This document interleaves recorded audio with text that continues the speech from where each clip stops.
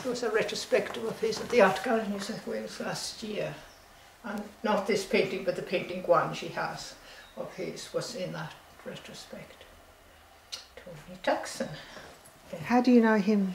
I met, well, I was at art school in Glasgow and decided to emigrate to Australia because it only cost £10 and you only had to stay 2 years without having to pay your fare back.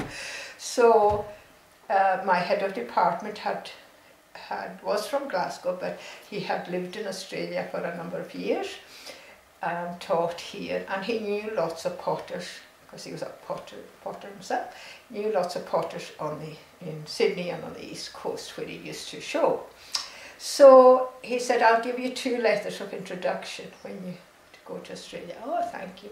So I get to Australia. I was in an immigrant hostel, and after a couple of days, I think day 3, somebody said, oh, you should go to Paddington, it's beautiful, all this wrought iron and the architecture is beautiful. Go and mosey around Paddington. All right, so off to Paddington, and then I noticed, oh, there's a gallery opening on in that gallery. I'll just go in there. In I went to the gallery. I didn't know anything about Brett Whiteley, but it was a Brett Whiteley show, and I found myself in one room there with looking at paintings. So there was one other woman in the room, and she came up to me and said, oh, hello, talked about the paintings, and then she said, oh, I love your accent, where are you from? From Scotland, just arrived, what do you do? Oh, I'm a potter, says I. I had just finished art school, I was no potter really. I said, oh, I am too. Oh, that's interesting. And she remembers me saying, oh, I'm dying to get my hands into clay again when I settle, when I find somewhere to settle. And she said, oh, I've got a studio where I teach a couple of days a week. Come up to my studio and use it anytime you want.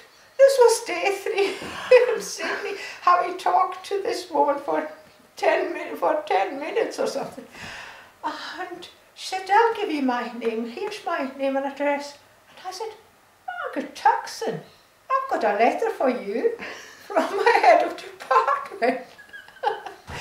And so that was Margaret Tuckson, a potter from up the North Shore, and her husband was Tony Tuckson, who was the Deputy Director of the Art Gallery of New South Wales. And she became like a sister mother to me, and she died a few years ago, and I was with her when she died. Yeah. And she and Chico were very close when he moved to Sydney. He used to go and play Scrabble and have roast dinners with her, and he used to do a lot of help for her.